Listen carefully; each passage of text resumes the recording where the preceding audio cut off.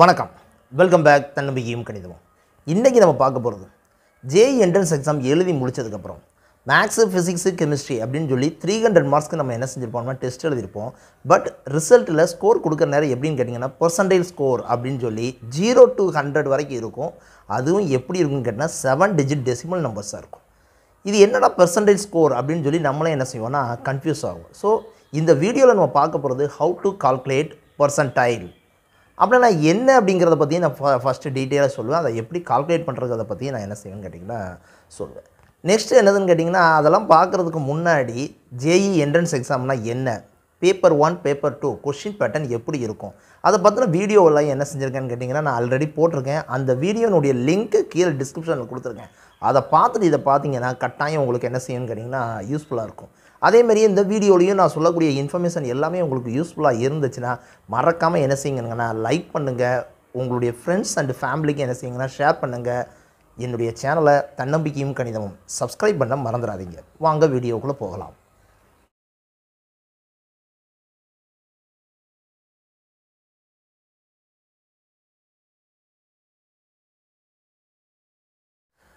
நான் ஃபஸ்ட்டு நான் சொல்ல போகிறது பெர்சன்டைல்னால் என்ன. ஆக்சுவலாக நம்ம என்னென்னு கேட்டால் எக்ஸாம் எழுதுவோம். எக்ஸாம் எழுதினோடனே 300 மார்க்ஸ்க்கு எழுதியிருப்போம். நமக்கு ஸ்கோர் வந்து என்னதில் வராதுன்னு கேட்டால் 300க்கு வராது. அந்த பெர்சன்டைலுங்கிறது என்ன அப்படின்னு கேட்டிங்கன்னா நீங்கள் எழுதின செஷனில் அந்த ஷிஃப்ட்டில் உங்கள் கூட காம்படிட்டிவாக யாரெல்லாம் எழுதுனாங்களோ அவங்க கூட நீங்கள் எப்படி பெர்ஃபார்மன்ஸ் பண்ணியிருக்கீங்க. ஸோ அவங்க கூட வந்து எப்படின்னு கேட்டிங்கன்னா நீங்கள் டாப் ரேங்க் ஹோல்டர்ஸாக இருக்கீங்களா அல்ல ஆவரேஜாக இருக்கீங்களா, அவங்களுக்கு அந்த குரூப்பில் நீங்கள் எப்படி பர்ஃபார்மன்ஸ் பண்ணியிருக்கீங்கிறத மட்டும்தான் எதை கால்குலேட் பண்ணுவாங்கன்னு கேட்டால் அந்த பெர்சன்டைல் ஸ்கோருங்கிறத கால்குலேட் பண்ணுவாங்க. ஏன் இப்படி அப்படின்னு கேட்குற நேரம் பார்த்தீங்கன்னு வச்சுக்கோங்களேன், ஒரு மார்னிங்கில் ஒரு செஷன் டெஸ்ட் நடந்திருக்கும், ஆஃப்டர்நூன் ஒரு செஷன் டெஸ்ட் நடந்திருக்கும், முந்தின நாள் ஒரு டெஸ்ட் நடந்திருக்கும், நெக்ஸ்ட் டேவும் என்ன செய்யும்னு கேட்டிங்கன்னா ஒரு டெஸ்ட் நடக்கும். ஆனால் எல்லா கொஷின்ஸுமே எப்படி இருக்காதுன்னு கேட்டிங்கன்னா ஈக்குவலாக இருக்காது. ஃபார் எக்ஸாம்பிள் எப்படின்னு கேட்டிங்கன்னா ஒரு மார்னிங் செஷனில் ஒரு டெஸ்ட் நடக்கு, அந்த கொஷின் வந்து ரொம்ப ரொம்ப ரொம்ப ரொம்ப ஈஸியாக இருக்குது. ஸோ ரொம்ப ரொம்ப ஈஸியாக இருக்குங்கிற நேரம் அவங்க எவ்வளோ மார்க் இருக்குங்கன்னா 300க்கு எப்படின்னு கேட்டிங்கன்னு வச்சுக்கோங்களேன் நல்ல ஒரு ஹை ஸ்கோர் பண்ணுவாங்க. அதாவது எப்படின்னு கேட்டால் பர்சன்டேஜ்னு பார்க்க நேரம் பர்சன்டேஜ்னு பார்க்க நேரம் எப்படின்னு கேட்டால் ஒரு 75% மேலே என்ன செய்வாங்கன்னா கால்குலேட் பண்ணுவாங்க.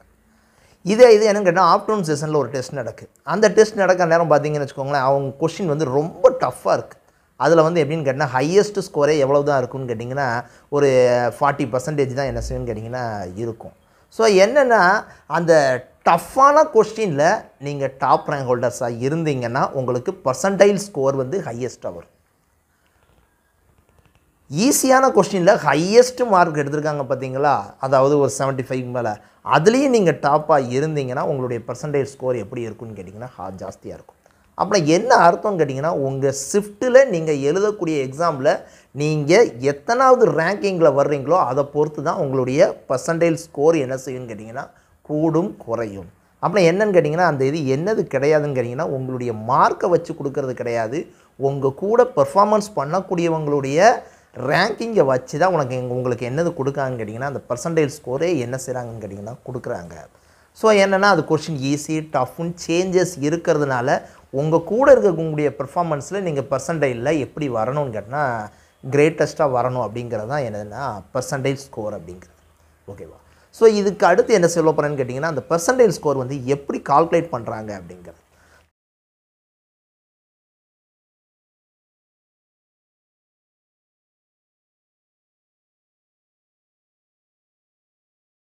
Now how to calculate percentile. So அந்த பெர்சன்டைல் கால்குலேட் பண்ணுறதுக்கான ஃபார்முலா என்ன?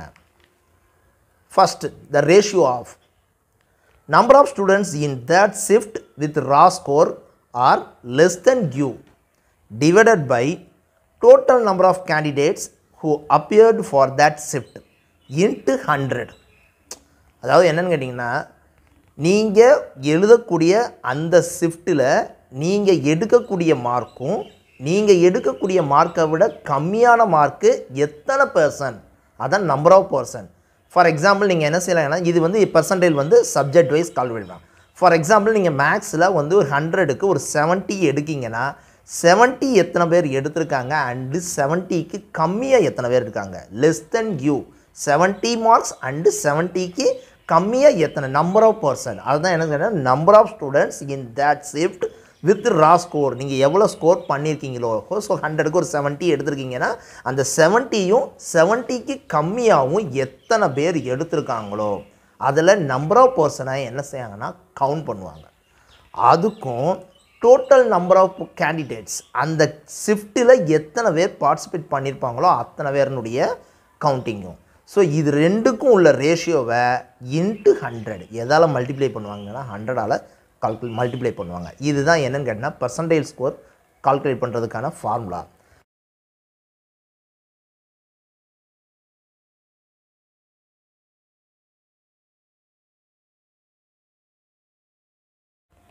இப்போ பர்சன்டைல்ஸ் கால்குலேட் பண்ணுறதுக்கு ஒரு சின்னதாக ஒரு எக்ஸாம்பிள்.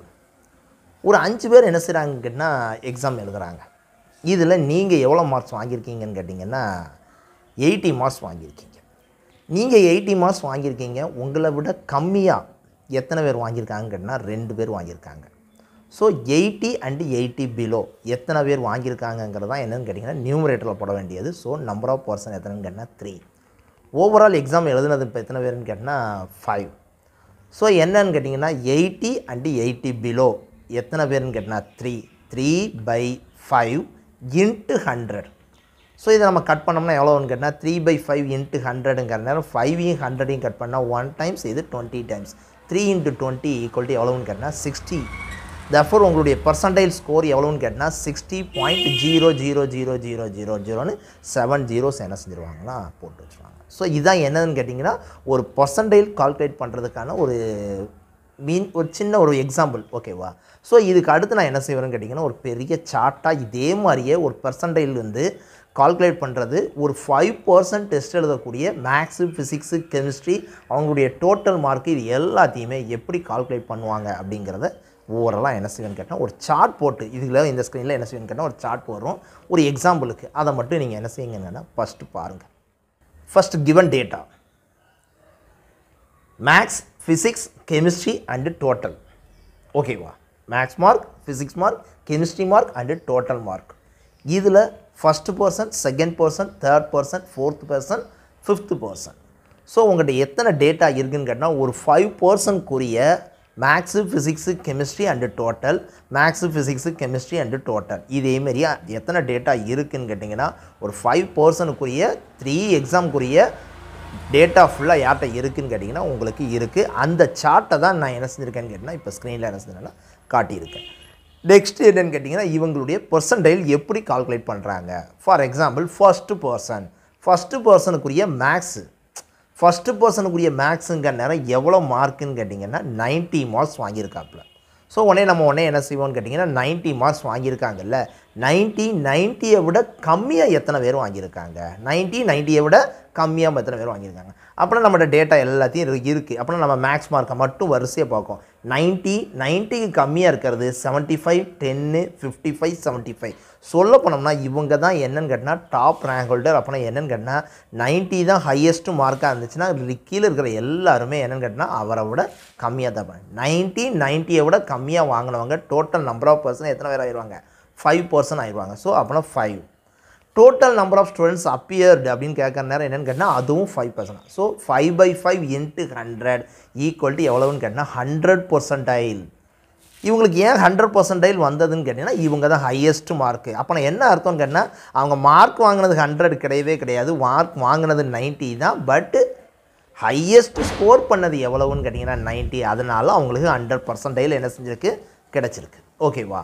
இது நெக்ஸ்ட்டு அவங்களுக்குரிய ஃபிசிக்ஸ் மார்க் அவங்க எவ்வளோ வாங்கியிருக்காங்கன்னு கேட்டிங்கன்னா ஜஸ்ட் 50 தான் வாங்கியிருக்காங்க. இந்த 50 வாங்கியிருக்க நேரம் பார்த்திங்கன்னா அந்த 50 மார்க்ஸ் வாங்கியிருக்க நேரம் 50யை விட கம்மியாக வாங்கினது எத்தனை பேர், 50யை விட கம்மியாக வாங்கினது எத்தனை பேர் அப்படின்னு பார்க்குற நேரம் பார்த்தோம்னா 40 இருக்கும், 10 இருக்கும். அப்போ என்ன 50 அண்டு 50யை விட கம்மியாக வாங்கின நம்பர் ஆஃப் பர்சன் எத்தனை பேருன்னு கேட்டால் 3%. அப்புறம் என்ன 3% வந்து என்ன செய்கிறாங்கன்னா 50யும் 50யை விட கம்மியாகவும் வாங்கியிருக்காங்க. அப்புறம் என்ன 3 total number of person appeared 5. அப்படின்னா 3/5 இன்ட்டு 100. தர்ஃபோர் 3/5 இன்ட்டு 100ங்க நேரம் 5யும் 100யும் கட் பண்ணோம்னா 20 இன்ட்டு 3 எவ்வளோன்னு கேட்டிங்கன்னா 60%. அப்புறம் என்னென்னு கேட்டிங்கன்னா இந்த ஃபஸ்ட்டு பர்சனுடைய ஃபிசிக்ஸ் மார்க்கு பர்சன்டைல் எவ்வளவுன்னு கேட்டிங்கன்னா 60% அப்படின்னு சொல்லி சொல்லுவோம். இதே மாதிரியே இந்த கெமிஸ்ட்ரிக்கு பார்க்குற நேரம் பார்த்தீங்கன்னு வச்சுக்கோங்களேன், அவங்க எவ்வளோ மார்க் வாங்கியிருப்பாங்கன்னா 60 மார்க்ஸ் வாங்கியிருப்பாங்க. அப்புறம் நம்ம உடனே கால்குலேட் பண்ணுவோம், 60யும் 60யை விட கம்மியாக இருக்கிறவங்களும். 60யும் 60யை விட கம்மியாக இருக்கிறவங்க எத்தனை பேர் அப்படின்னு பார்த்தோம்னா, 60க்கு கம்மியாக எத்தனை பேர் வாங்கியிருப்பாங்க கேட்டால் ஒரு 50 மட்டும்தான் இருக்கும். அப்புறம் என்ன 60 அண்டு 50 ரெண்டு பேர் தான் என்ன செய்கிறாங்கன்னு கேட்டால் 60யும் 60யை விட கம்மியாகவும் வாங்கியிருக்காங்க. அப்போனா 2. அப்புறம் number of person 2, total number of person எவ்வளோன்னு கேட்டால் 5. therefore 2/5 into 100 கட் பண்ணோம்னா 5 into 100 கட் பண்ணால் 20. therefore எவ்வளோன்னா 2 into 20 எவ்வளோன்னு கேட்டால் 40 percentile.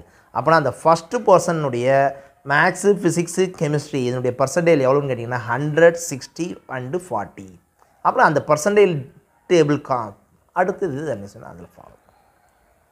இதுதான் என்னன்னு கேட்டால் பர்சன்டேஜ் கால்குலேஷன். ஸோ அப்புறம் என்ன எனக்கு ஒரு கிளியராக தெரியும்னா, அந்த மேக்ஸ் மார்க் வந்து 19 இருக்க நேரம் அவங்க தான் ஃபஸ்ட்டு மார்க்கு. அதனால் அவங்களுக்கு பர்சன்டேஜ் எவ்வளோ வந்துச்சுன்னு கேட்டிங்கன்னா 100 வந்துச்சு. இதே இது அவங்க வந்து என்ன செய்யணும்னா 50 வாங்கியிருக்காங்க. 50 வாங்குற நேரம் பார்த்தோன்னா அவங்களுக்கு மேலே எத்தனை பேர் இருக்காங்கன்னா 2 பேர் இருக்காங்க. அவங்களுக்கு கீழே எத்தனை பேர் இருக்காங்கன்னு கேட்டால் 2 பேர் இருக்காங்க. இவங்க 3rd பிளேஸில் இருக்காங்க. அதனால தான் அவங்களுடைய பர்சன்டேஜ் எவ்வளோ வந்திருக்குன்னு கேட்டால் 60% வந்திருக்கு. 3rd வந்து என்னென்னு கேட்டால் கெமிஸ்ட்ரி மார்க்கு 60 வாங்கியிருக்காங்க. அவங்களுக்கு கீழே எத்தனை பேர் தான் இருக்காங்கன்னா ஒருத்தாள் தான் இருக்காங்க. அப்புறம் அவங்க 4th பிளேஸில் இருக்காங்கன்னு அர்த்தம். அதனால தான் அவங்களுடைய பர்சன்டேஜ் எப்படி இருக்குதுன்னு கேட்டால் 40. அப்புறம் இந்த 40% இருக்காங்கன்னா எனக்கு மேலே 60 இருக்காங்கன்னு அர்த்தம், எனக்கு கீழே 39% இருக்காங்கன்னு அர்த்தம். இதுதான் என்னதுன்னு கேட்டால் பர்சன்டேஜ் கால்குலேஷனுக்குரிய அக்யூரேட் இது. ஸோ அந்த டேபிள் ஃபார்ம் ஃபுல்லாக கம்ப்ளீட்டாக நான் கொடுத்துருக்கேன். நீங்கள் எல்லாத்தையுமே என்ன செய்யுங்கன்னு கேட்டால் கால்குலேட் பண்ணி பாருங்கள். இந்த பர்சன்டேஜ் வந்து எப்படின்னு கேட்டால் ஒவ்வொரு ஷிஃப்ட்டுக்கும் தனித்தனியாக கால்குலேட் பண்ணிட்டு அதுக்கப்புறம் என்ன செய்வாங்கன்னா இதுக்கு ரேங்க் லிஸ்ட் என்ன செய்வாங்கன்னா கால்குலேட் பண்ணுவாங்க. ஓகேவா? That's all. இந்த இன்ஃபர்மேஷன் உங்களுக்கு இன்ட்ரெஸ்டிங்காக இருந்துச்சுன்னா தயவுசெய்து உங்களுடைய ஃபீட்பேக்கை கமெண்டில் சொல்லுங்கள். Thank you very much.